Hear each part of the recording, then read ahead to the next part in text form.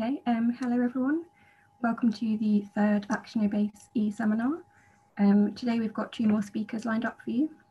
So first we'll be hearing from Jan Falguera, who's a PhD student in Justin Nodwell's lab at the University of Toronto. And then we'll be hearing from Rebecca McHugh, who is a postdoc with Paul Hoskinson at the University of Strathclyde. So if you have any questions for our speakers at any point, please leave them in the comments and we'll be fielding those, or you can tweet hashtag ActinoBase03. So for now, I'll hand over to Jan. Okay, so I can share my screen now.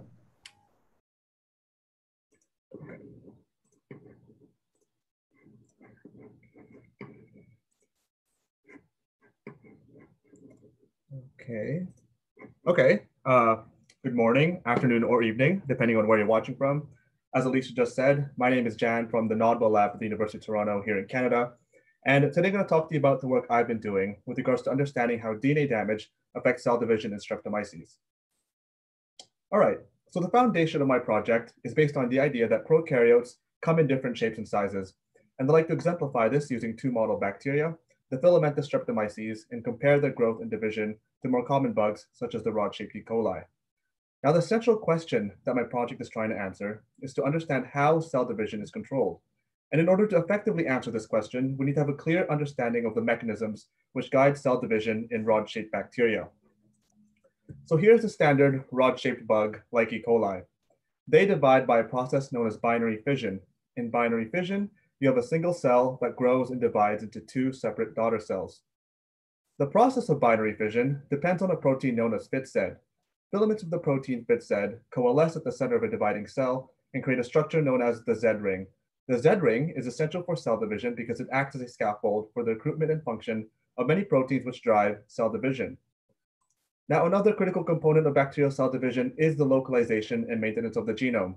As the cell is being actively divided, the genome is simultaneously being replicated. And in fact, there are systems in place which inhibit Z ring activity over the replicating genome to avoid genomic breakage.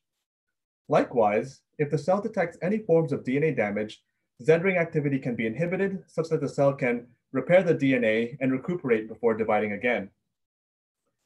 Now, in the wild, bacteria can encounter a wide variety of ways with which they can damage their DNA.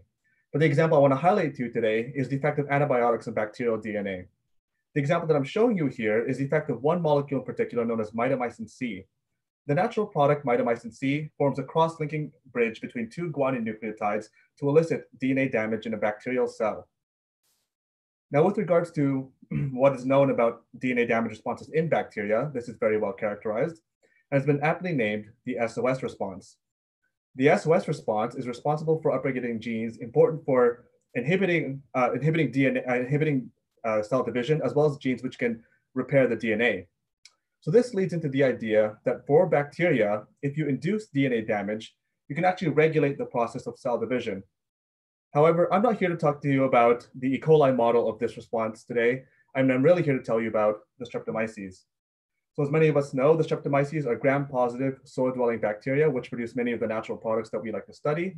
And what's most interesting about them to me is the fact that as bacteria, they have a very interesting life cycle. That life cycle starts out from a single spore, where upon finding a suitable environment will germinate. Upon germination of that spore, the resultant germ tube then burrows deep into the soil substrate and creates a colony known as the vegetative hyphae.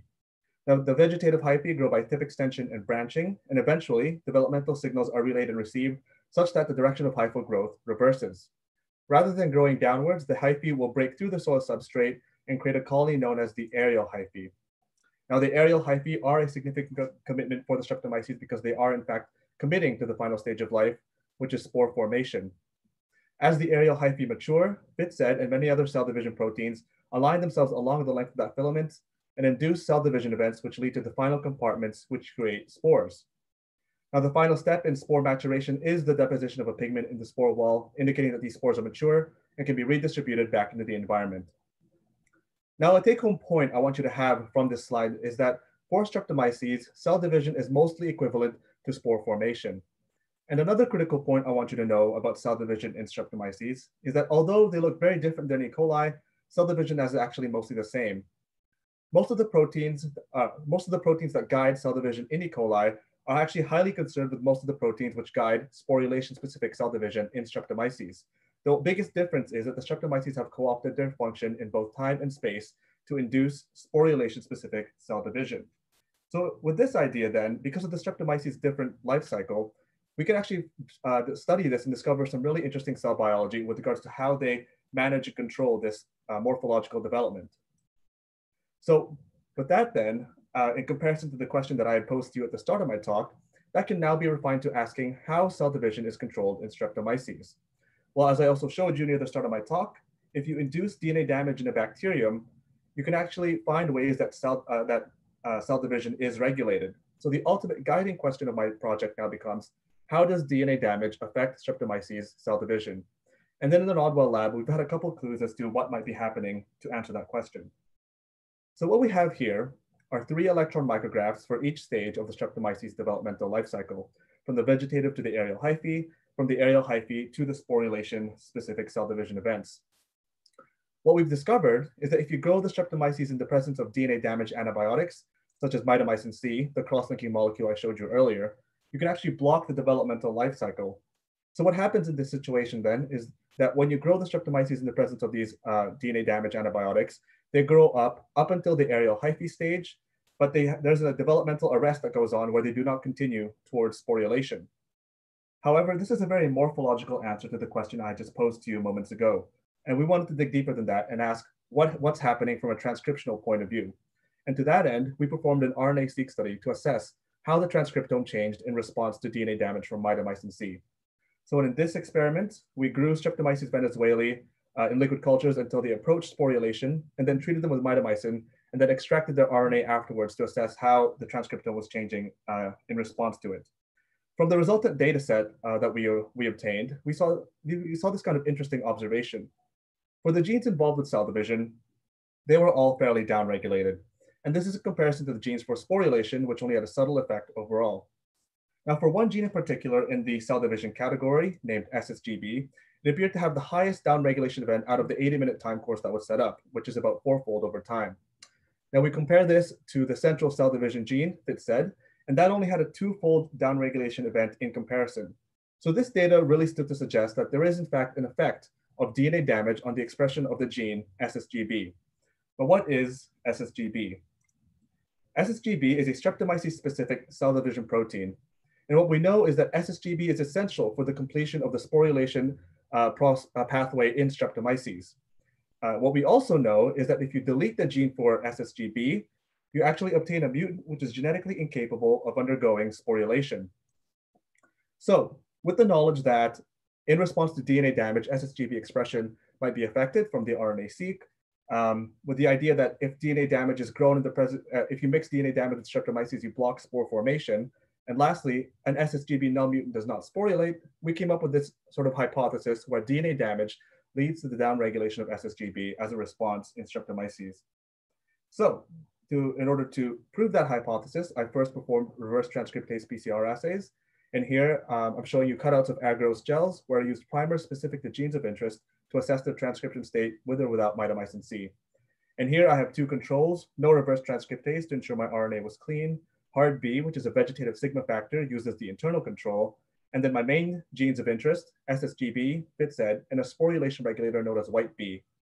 And as you can see, in response to mitomycin C treatment, there is in fact a loss of SSGB transcription present in the RT-PCR reaction. If we compare this to FITZ, you can see that there's still a band present for FITZ transcription, but intensity appears to be slightly reduced. But kind of interestingly is that for white B, it appears that transcription was still present in the presence of mitomycin. So this sort of supported the observation we made in the RNA-seq study, where perhaps there might be a stronger effect on cell division than on sporulation. So we move on from the transcription state of these genes to their protein levels, which I assessed using automated Western blotting. And here I plotted for 3 proteins, white A, another sporulation regulator, which is the partner regulator to white B, and again, SSGB and FITZ. And just to add, in this condition, in this experiment, white A is my internal control. And again, as you can see, in response to mitomycin C, there is a loss of SSGB protein. And while FITZ protein levels have been reduced, it's still present in the system.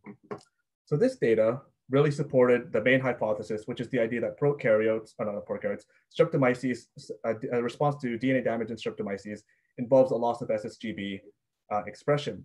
But we wanted to dig deeper than that and ask why this might be important for the Streptomyces. What is the importance of having SSGB or lack thereof? And to that end, we initially started out with some growth curves to assess how they might be growing in the presence of DNA damage. So what we have here is a growth curve for Streptomyces venezuelae, grown with or without mitomycin C at the sub-minimum inhibitory concentration of 0.25 microgram per mil. And in this case, we have two curves, the untreated sample in the green, which as you can see, forms a generally sigmoidal curve over time. And we compare that untreated curve to the treated curve grown with mitomycin C in the gray. And here we see that although the exponential stage is kind of similar near the beginning, over time, growth becomes a bit more unstable, and in fact, growth is impacted, likely due to the effects of mitomycin. So this is for the wild type strain. Now we compare the wild type strain to a strain of Streptomyces, which is overexpressing SSGB. And again, in this condition, we have two curves, the untreated sample, so just the SSGB overexpression by itself, and here it forms that sigmoidal curve over time. And we compare that to the SSGB overexpression strain that's been grown in the presence of mitomycin C. And here we see something kind of interesting. We can see that for this experiment, you can see that by overexpressing SSGB in the presence of DNA damage, it appears that there's a continued growth in the sense that it's continuing to accumulate mass over time. And this is in relative comparison to the wild type treated strain, which had a bit more negative effect overall. However, all this experiment really shows us is that by overexpressing SSGB and then growing in the presence of DNA damage, growth just appears to continue, and it doesn't really inform us on the effects of development. And to that end, we collaborated with the Schlimpert lab at the John Innes Center, where we've teamed up with them to use their microfluidic system to directly observe how Streptomyces development is proceeding. So this system works by us taking the spores of Streptomyces and then trapping them in this special plate on top of a microscope. We then use a perfusion system to pump in specialized media for our experiments. So in this case, it would be media containing mitomycin C to elicit DNA damage. And then we let the system run overnight. And by the next day, we have these images of time-lapse microscopy to assess how development might be occurring for Streptomyces. Now, the benchmark of the experiments I'm going to show you in the following slides is based on a structure known as the Z-ring ladder. If we take a fluorescent protein such as YPET and fuse it to the FitZ protein, you can actually directly observe the process of sporulation occurring. So what happens then is, as in a filament that's going to undergo sporulation, what you will see is that FitZ with its counterpart fluorophore, they will align themselves along the length of this filament. And when you see this sort of structure, it's indicative of the fact that this hyphae will undergo spore formation. So this is really just the static view of that phenomena, and it's even better when you watch the videos. So here on the fluorescent channel, you see the alignment of the Z rings over time, indicating that spore formation is in fact occurring in that hyphae. And I'm just going to let this play back a little bit. And in the same hyphae on the rightmost side of the DIC channel, you can in fact see the spores forming as they compartmentalize round out to form individual spore compartments. So just to reiterate, this video I'm showing you right now is a wild type strain expressing fluorescent FitZ and grown in sporulating conditions. We compare that video to a video where the wild type strain is expressing fluorescent FitZ, but grown in the presence of mitomycin C or DNA damage. And here we see a stark difference in the growth pattern. You can see that over time, while the Streptomyces hyphae do extend over time and grow, they are in fact lysing, and this is indicated by the fact that these hyphae are sort of popping in and out of view on the fluorescent channel. If you observe the same effects on the DIC channel, you can see that the hyphae look like they're literally blowing up over time. So again, this is for the wild type strain, fluorescent FitZ in the presence of DNA damage. Now we compare this video to a video of a strain which is overexpressing SSGB, expressing fluorescent FitZ, and grown in the presence of DNA damage. And here we made two really interesting observations. We see that despite the fact that it is being grown in the presence of DNA damage, these hyphae of the SSGB overexpression strain, they're growing and extending quite nicely in comparison to the wild type strain I just showed you previously. And there's not nearly as much lysis going on in this condition. Moreover, and more significantly in my opinion, is the fact that despite the fact that we're growing these cells in the presence of DNA damage, you do in fact see the resumption of spore formation. So I'm going to let the video play back again. And here you see the rapid formation of the Z-ring ladders in these hyphae in the fluorescent channel. And in the DIC channel, you see the compartmentalization and separation of the hyphae into individual spore particles. So that observation was really exciting because it appeared that we bypassed the phenotype that I described to you earlier in the talk, where in the wild type strain, if you grow them in the presence of DNA damage, you prevent the spore formation process. But that does sort of call into question the quality of the spores that we produced by bypassing this phenotype. So that really brings up the question then, if we overexpress SSGB in the presence of DNA damage, what is the quality of the spores that we've made in that condition? You know, are they normal? And to that end, we performed a spot dilution assay to assess how the Streptomyces cells are specifically affected by DNA damage in terms of the overexpression strain. Okay, so what we have here is the SSGB overexpression strain where I've grown in just normal MYM media. And then I've taken those cultures and then spot diluted them up into increasing dilutions to assay their capability to form single colony forming units. So starting from the left, you can see that the undiluted sample forms one big colony, but as you increase the dilution factor, you see individual colonies forming as the range increases. And this is an indication that there are viable cells up until the highest dilution. We compare this untreated sample to the treated sample grown in the presence of mitomycin, and here we see a stark difference in terms of viability.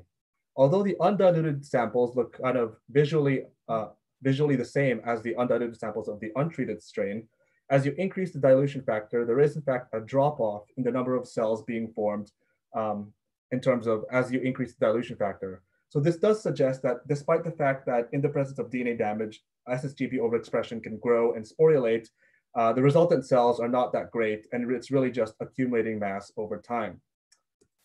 Okay, so with regards to where this work would go as we move along towards the future, well, I think the most important point that I kind of want to bring up is the fact that, as I described to you in the beginning of the talk, the most well-described DNA damage response in bacteria is known as the SOS response. And in essence, I haven't really directly addressed that physiological response myself. So I think it will be really important to know how the SSGB effect of DNA damage has an interplay with what's known about SOS responses in other bacteria. And an additional consideration to that is that how does an SOS response even work in a developmental microorganism like Streptomyces? So that would be a significant step forward in this topic. And on a similar note, I think it would be really interesting to figure out what kind of factor is actually affecting SSGB expression. To my knowledge, there's at least 3 developmental factors which could affect SSGB expression during normal Streptomyces development. And I think figuring out which one would be really interesting. And it could also be something that we don't even know exists just yet. So that's where we could go from here. But for now, I think I'll just leave you with this general model by saying that the Streptomyces are very interesting bacteria because of their morphological complexity.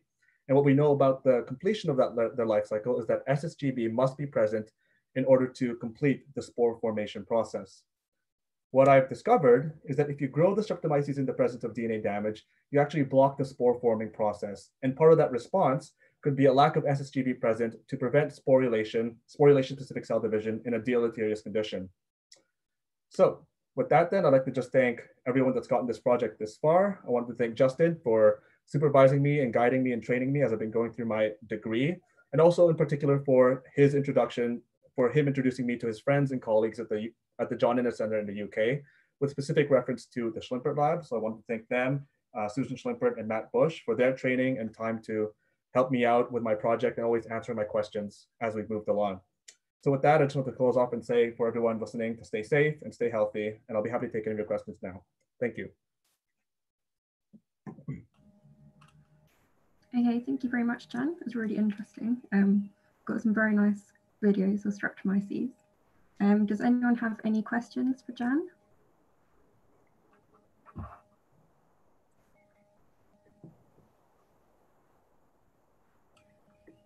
So a question from Matt Hutchings. Do any other DNA damaging antibiotics have the same effect? Yes, let me just pull up that slide. So I've never, in terms of my experiments, I've never done anything separate from mitomycin C. But in a previous paper from our lab, what we've shown is, so in the white zone is indication that sporulation hasn't happened, and the green zone is the spores themselves. And what we've seen is that for at least these four antibiotics, novomycin, ciprofloxacin, mitomycin, and bleomycin, you can see the prevention of sporulation-specific cell division in those sub-MIC zones. So that's about the best way I can describe that. Okay, thank you. So another question, when you overexpressed SSGB and induced DNA damage, did you also see a difference in spore morphology? Yes. Let me see if I have a picture of that. Well, okay, yes, there was a difference in spore morphology, but it looks like I don't have an actual picture of that other than the video that I showed you. So they're a bit more elongated, and I guess the right way we've been describing them, as I've been talking to Justin, is spore-like particles. So, because they're a bit longer and they're a bit more oblong sometimes. So it's really varied. Okay. So another question. In the SSGB++, the DNA should still be damaged. Do you see that happening? Yes, to an extent. Let me pull that up. So I can't say like precisely how it is damaged, but based on so this is an experiment performed by Matt Bush where he stained for the DNA, and just to really just cut to the punchline, this bottom part is the SSGB overexpression grown in the presence of DNA damage. And you can see that in comparison to the untreated sample where there's strong fluorescence in each of these spore-like particles. Oh, I did have a picture of it, I guess. In response to these, in response to the fluorophore, there's strong fluorescence in the untreated sample. But if you compare that to the overexpression strain with DNA damage, it appears that the fluorescence isn't as strong. So perhaps, yes, there's still damaged DNA in there, which could contribute to the lack of viability as I showed you earlier. Thank you. So a question from Morgan on Twitter. She says, really interesting talk. She was wondering if you can isolate any suppressor mutants that sporulate in the presence of mitomycin C, and do they overexpress SSGB? So in terms of suppressor mutants being isolated, if you leave them in the incubator long enough, let's say for the wild type strain, if you leave them incubated long enough, they will eventually sporulate. So I wouldn't say if they're sporulating, they were overexpressing SSGB, though I couldn't answer that. So I kind of not really. I don't think I answered that very well. Okay. So I'll just go for one more question from Bernard. Do you know why the bacteria lies? In Bacillus DNA damage, you often induce prophage induction, which causes the lyse. Is this similar to Streptomyces? So I looked in the RNA-seq data for anything indicative of prophage genes, and I couldn't find any. At least, yeah. But that's really it. I mean, I've been asked that before, which is a good point. I'm not aware of anything regarding, and I'm not aware of any prophages, at least from my data set.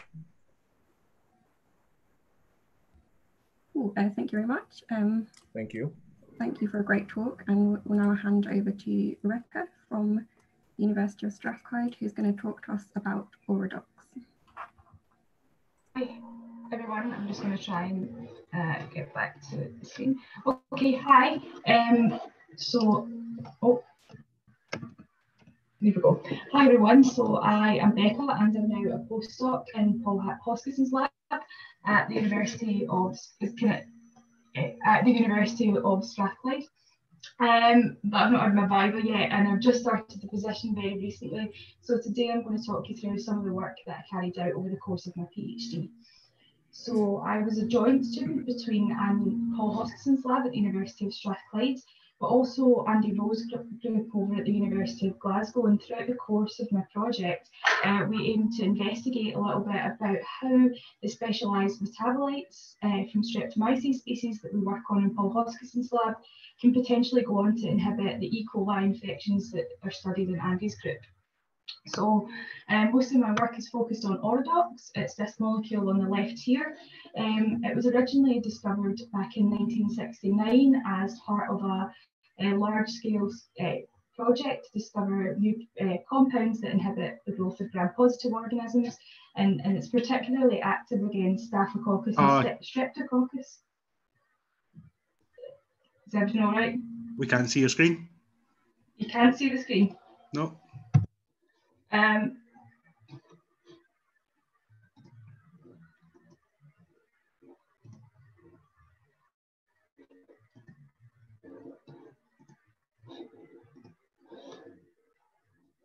Okay, we're good. Sorry about that. We're good.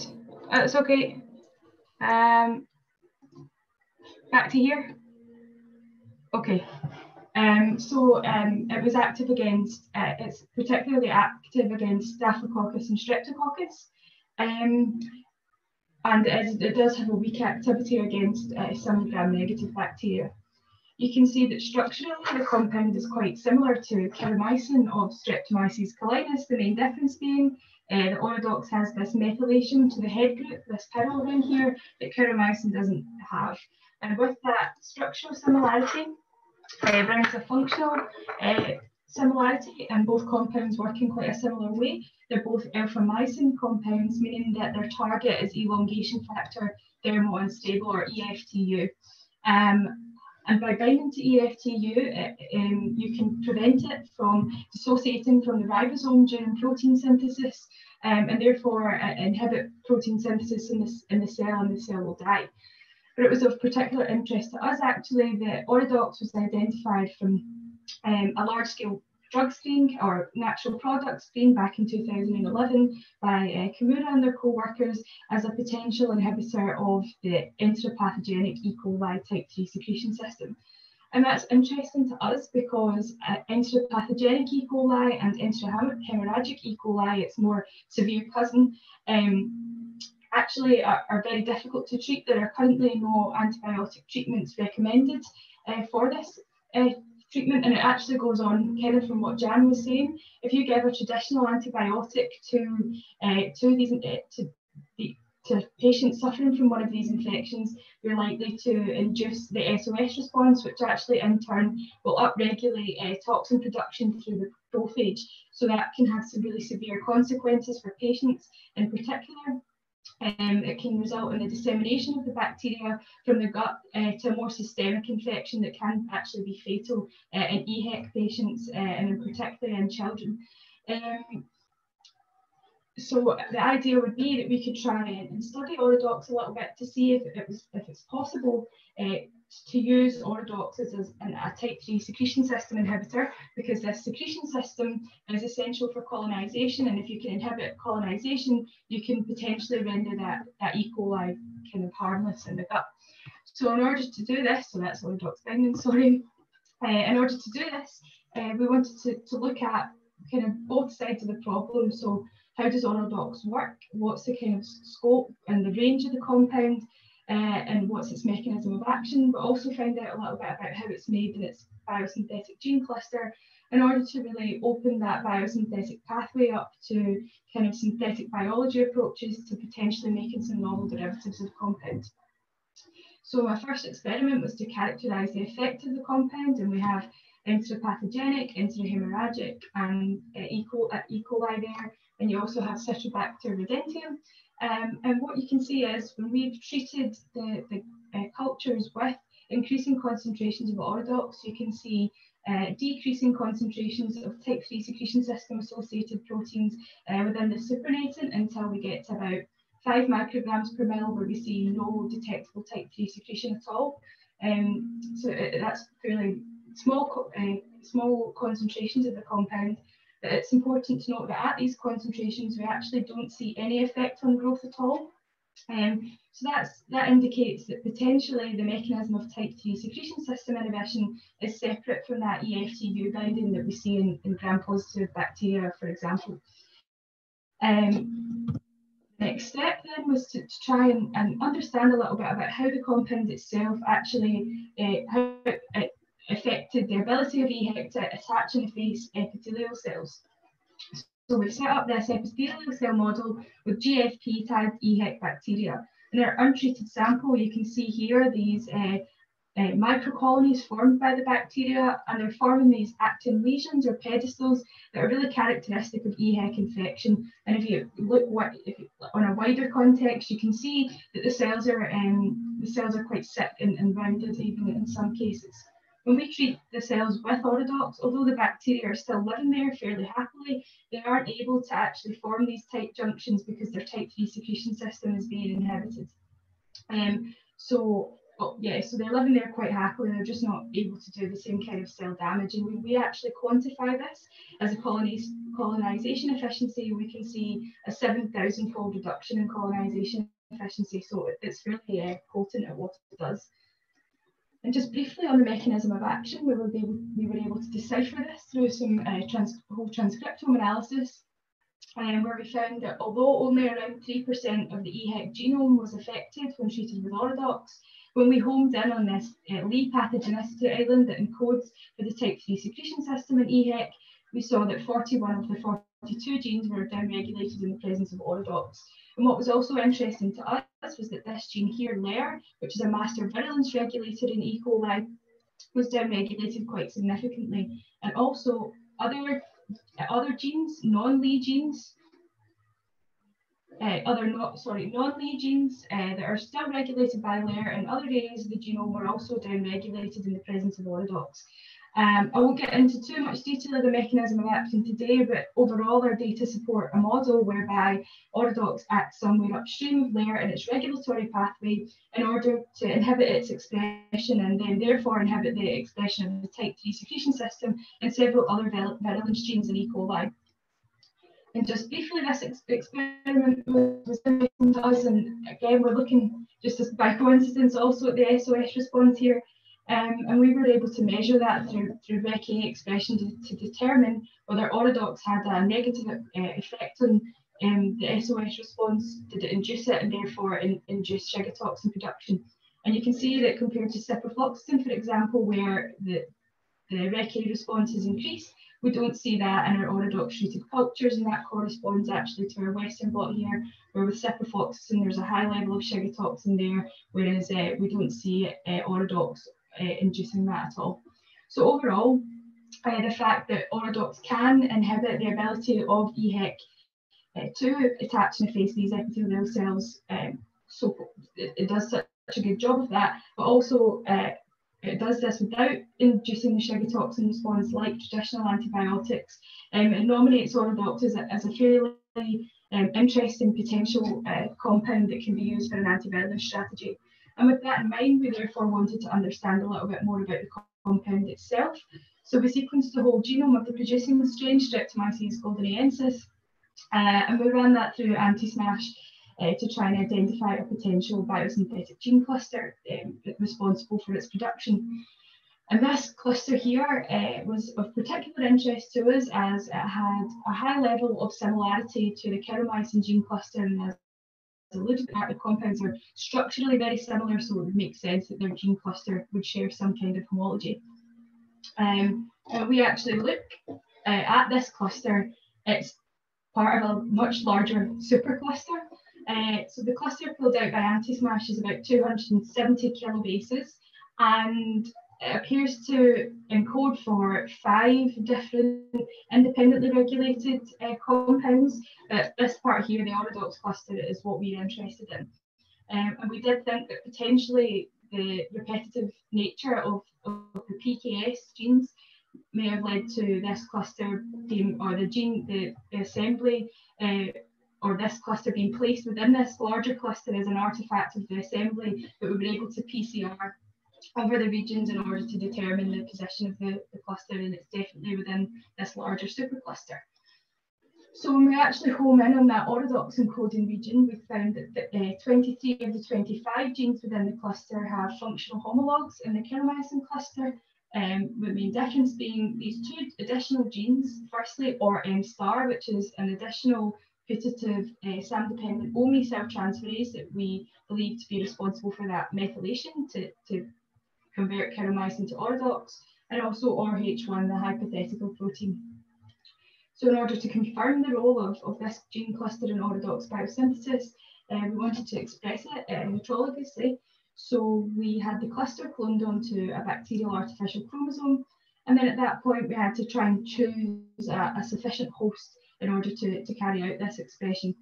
And we knew that was going to be a little bit more complicated because there are multiple genes involved in alpha-mycin resistance. So within the Aurodox gene cluster and the Actinomycete gene cluster, there's a major facilitator superfamily type export pump that is involved in resistance, but also we know that a lot of these alpha-mycin producers encode additional copies of elongation factor 2 that play a role in resistance, especially during biosynthesis.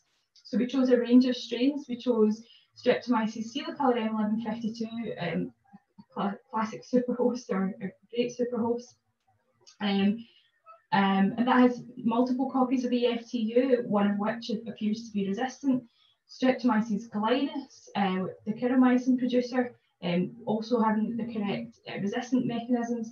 Streptomyces venezuelae should, in theory, be resistant to Aurodox with that one copy of a resistant EFTU, and Streptomyces albus doesn't have any resistant copies of EFTU. And we also assessed the resistance phenotypes in the lab. So when we expressed this back in Streptomyces calinus and Streptomyces coelicolor, we saw Aurodox production and therefore confirmed the role of Aurodox biosynthesis, that this gene cluster in Aurodox biosynthesis. And we were also able to confirm that the Aurodox obtained from this expression was able to inhibit type 3 secretion in EHEC. So we didn't see any production of Streptomyces venezuelae or Streptomyces albus. So we asked the question, can the addition of another copy of elongation factor 2 or TUF2 facilitate Aurodox biosynthesis in some of these strains? And certainly for Streptomyces venezuelae, that was the case.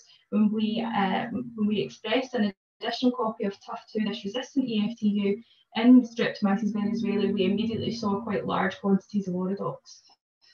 In Streptomyces albus, our bioassays and our extracts do point to Streptomyces albus producing Aurodox. However, it was the very last set of LCMS samples I had to do in the lab before I had to abruptly leave due to COVID. So I haven't been able to run the LCMS, but I'm pretty sure that Streptomyces albus is now making Aurodox with the addition of this extra copy of the EFTU. So that provides evidence that both genes are required for self-resistance to Aurodox during biosynthesis. So with that in mind, and being able to confirm, again, I carried out a knockout also of these PKS genes here to confirm the role of those specific PKS genes in Aurodox biosynthesis. But again, those samples were in my last set to be run on the LCMS. But overall, we could start looking at or contrasting and comparing the Aurodox biosynthetic pathway to that of the Actinomycete gene, originally published by Tillman Weber back in 2000 and his co-workers back in 2008. And by and large, in terms of this hybrid PKS NRBS gene cluster, Aurodox appears to follow the same or a very similar biosynthetic pathway. We will see this unusual combination of cis and transactin ATs, acetyltransferases, facilitating the structural complexity of the compound. And we also have ORD, this aspartate decarboxylase, providing beta-alanine to the pathway at that final PCP. And then we believe we've got a dichromate cyclase that will simultaneously cleave this intermediate from the PCP and cyclize the pyrrole ring. We believe that the initial tailoring reactions are the same as Actinomycete. We'll see the reduction and addition of that methyl group, the hydroxylation of carbon-30 and the formation of that double bond there, and then the hydroxylation of carbon-16 and the closure of the tetrahydrofuran ring. But finally, we've then got Actinomycete essentially. So we hypothesized that ORM star could catalyze the conversion of Aurodox of Actinomycete to Aurodox. So to test this, we expressed ORM star in the Actinomycete producer Streptomyces calinus. And we had some evidence that Actinomycete was the final Aurodox precursor, because when we actually ferment Streptomyces goldeniensis, we often see a peak a minor peak that corresponds to the molecular weight of Actinomycete as well as the molecular weight of Aurodox, suggesting that it's probably a precursor. So we expressed this RM star and this Actinomycete producer Streptomyces calinus under a TIP promoter. And we had some trouble with that because I think maybe thiostreptone and Aurodox plus Actinomycete might have been a bit overwhelming to the cell, so our biomass was often low, but eventually we titrated in the right amount of thiostreptone, and it's leaky anyway, to get the expression of RM star. And we finally saw the conversion of Actinomycete to Aurodox within Streptomyces calinus. Yeah, so that confirmed that methylation of Actinomycete is the final step in Aurodox biosynthesis. And then just finally, when we look at these strains, we can try to kind of use this experiment to differentiate what came first. The chicken and egg question was Aurodox, or which are those first, which is the daughter, and can we find any clues as to the answer to this question? Well, when we grow Streptomyces calinus expressing this RM star and therefore producing Aurodox, against the empty vector control, we can see that it inhibits its growth quite significantly, suggesting that this simple methylation to the compound is enough to overcome the resistant alpha-mycin resistance mechanisms of Streptomyces calinus. And this isn't too surprising because this magic methylation concept is known in medicinal chemistry. Simple methylations to compounds can quite often change their activity quite significantly. But what it suggests to us is really they both have this efflux pump that shares about 60% amino acid similarity. So with that, it suggests that the resistance mechanisms within Streptomyces goldenensis have evolved with that methylation, and then probably gives us a clue that Streptomyces, that Aurodox is a daughter cluster. We've also carried out quite a lot of genome comparisons and recombination detection software that predicts some evolutionary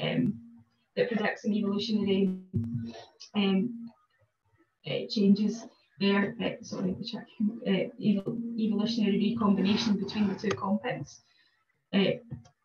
So just finally, in summary, Aurodox inhibits the attachment and effacement of EHEC to the epithelial cells, and it does this via the downregulation of the type 3 secretion system and several other virulence genes in EHEC, all via the downregulation of the master virulence regulator LAIR.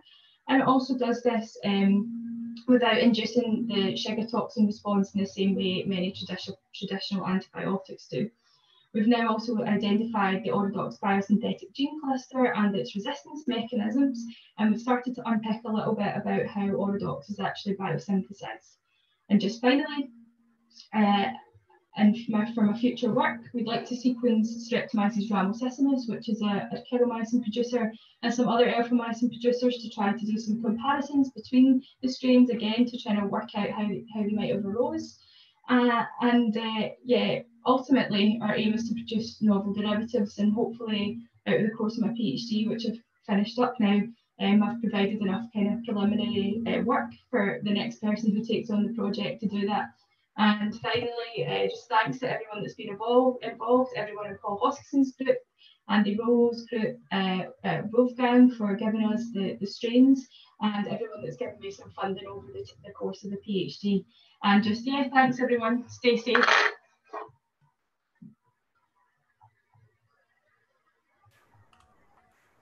Okay, thank you, Becca, for a really interesting talk.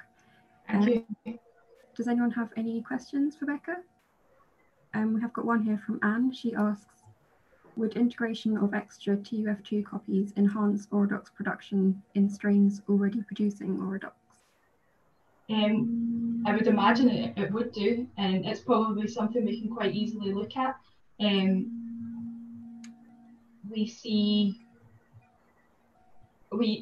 Well, yes, in fact, because when I tried it in Streptomyces calinus, even though that already has a resistant copy of the elongation factor 2 and Streptomyces cilicolor, even though they already have that resistance copy, it does appear that an extra copy again of the same elongation factor 2 will actually increase the Aurodox yield there. Okay, thank you. It's another question from Hilas.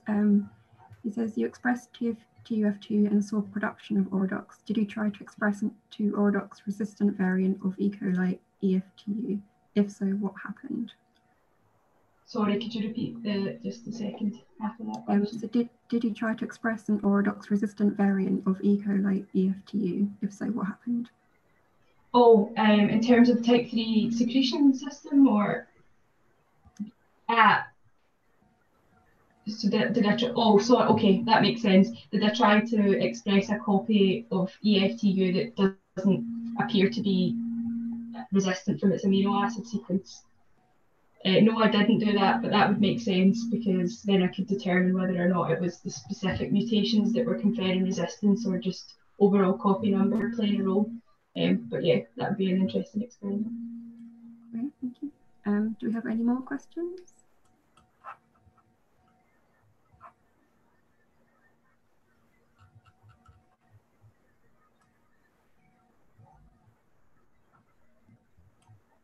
Okay, well, I think if anyone has any more questions, I'm sure the speakers will be happy to answer those on Twitter or any kind of contact details.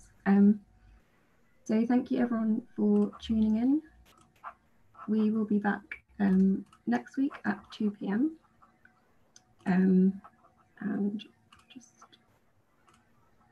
so next week we'll be hearing from Scott Jarmusch from Uppsala University, and also Magdalena Katolska from the Hertzfield Institute of Immunology and Experimental Therapy. So, and that'll be at 2 p.m. next Thursday. So thank you everyone for tuning in this week. Hope everyone stays safe, stays healthy, and thank you very much to our speakers as well.